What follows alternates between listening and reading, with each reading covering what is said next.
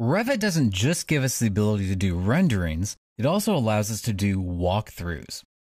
To do this, we need to come underneath the View tab on the ribbon, highlight where it has the words 3D View, click there, and then pick the Walkthrough tool.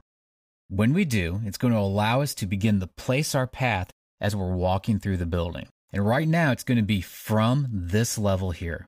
What I'm really going to do is I'm going to create a path from here, have us walk up to the building, walk in, walk down, come down through this hallway area, come through a door here, and then come back out, and then circle around again, and then see the building again. So to do this, we'll start off by just clicking where we want to place the first spot along our path. Click, click, click. You start to get the idea. Every few steps, as if I was actually walking it, click, click, which is just left clicking with your mouse button. Now, when you're doing this walkthrough, Revit will not open doors automatically for you. So when we look at this walkthrough, as we come into the building, it will look like we're going to walk right through the door. Unfortunately, there's not much we can do about that. We'd have to take this into another program like 3D Studio Max or Navisworks in order to have the doors automatically open for us. And I'm just very gently clicking and walking down the hallway. Where you see that cone there at the end of where my cursor is moving, that's where we're looking at. Anything that's within that cone, or even beyond it to a certain extent, you'll be able to see as you're walking through the building. I'm going to walk through the door here that leads through the staircase, come out the building, walk around like this, circle back around again, and then stop more or less where I started from. And then whenever I'm done with that, we're going to click the big green check mark to finish that off. Right now we have a new walkthrough that's been created. And if we look underneath the project browser, what we'll see is that we now have a walkthrough over here. There was one that was already labeled Fly in the Building. Right now it's called Walkthrough 1. We'll just leave it at that name for now, but if we wanted to rename it, we could by right-clicking on it and then going to rename and typing in something different. But for right now, I just want to go to Walkthrough 1 and take a better look at it. We can begin to see the building. It's kind of getting cut off because the walkthrough depth, how far back it is that we're looking, isn't all that deep. So I'm going to come in here to Properties, and then we're going to see where this far clip offset is set to. Right now it's set at 100 feet. I'm going to make this be a lot bigger. I want to be able to see very deep. So in this case, we're going to make this be 1,000 feet. And I'll move my cursor into this area. We can now see farther than 100 feet away from us. We're now looking 1,000 feet away from us. And if there's anything more than 1,000 feet away, then it's just going to kind of vanish into the background. If for some reason you've clicked off of this view, or you're in your floor plan view and you can't see this view, all you need to do is open up the walkthrough view, which you can find under the project browser under walkthroughs, and double click on the walkthrough 1.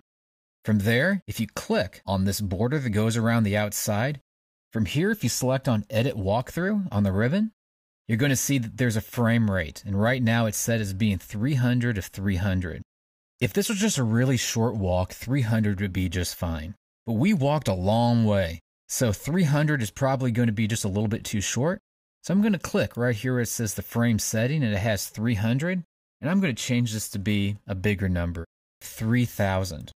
Each spot that we clicked is considered a keyframe, and we can see that here, keyframe, keyframe, keyframe, keyframe. If uniform speed is checked, it will try to keep the same spacing between each keyframe so that you'll be a uniform speed going along.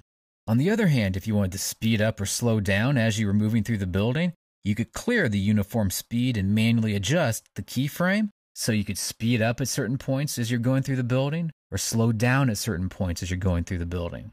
3,000 is what I wanted to see, so I'm going to click on OK to that. It just updated the keyframe information, and now where it has frame 3000, this means we're right now looking at this view from the very end of the path, and we want to look at it from the very start of the path. So where it has frame 3000, change that to be the number 1, so we'll start at the first frame, and you'll see the display change when you do that.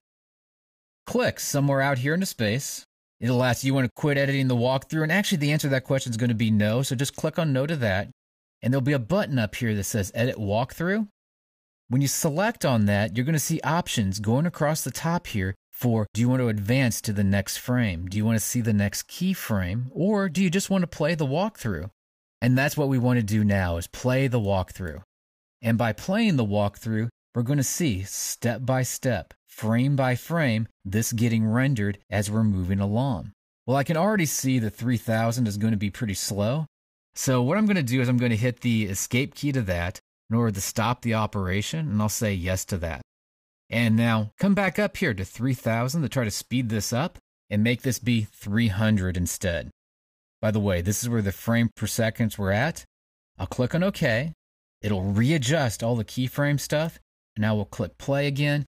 And now we can see it's moving a lot faster now that it has less frames that it has to process. Now, unfortunately, whenever there's going to be things like trees in the way, we're going to run right through the trees. Items such as doors, those doors will not automatically open up for us. So we're going to walk right through this set of doors we're about ready to see here. You can begin to see how if you start clicking really fast or you have a lot of clicks or a lot of turns, you may want to adjust that keyframe so you're not weaving in and out like you're in a race car driving down a street. But now you can see we're walking through the hallway. We're going to walk through this door right here and through another set of doors and out. If we wanted to do this again, we could do this again as well. And if we wanted to have a little bit of color involved, we could do that too. If we wanted to add color to it, do it the same way you would in a normal Revit view, which is coming down to the visual styles and turn shaded on. When you do and you push play to that, it'll then start to take you through the building and you'll see that the glass has color. All the materials that make up the building have color associated with it. So just remember, if you want to set up your rendering, all you need to do is come up here on the ribbon, you go to your View tab, select on the words 3D View. You will create a walkthrough by specifying your path through the building in a plan view, then go back into the view, select in the corner of the view, specify the frame rate if need be, then underneath the Edit Walkthrough, push play in order to generate that walkthrough and visualize that path through your structure.